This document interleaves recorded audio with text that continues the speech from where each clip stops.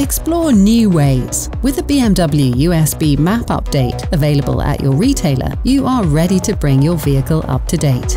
Insert the USB drive with the new map material in the USB interface port of your BMW.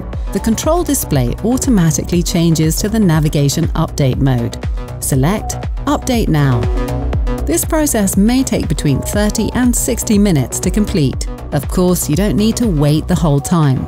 You can still use your car and the navigation during the update. To check the update status while using the car, press Navigation, then Settings, and Update. Please make sure to leave the USB drive inserted until the process is complete.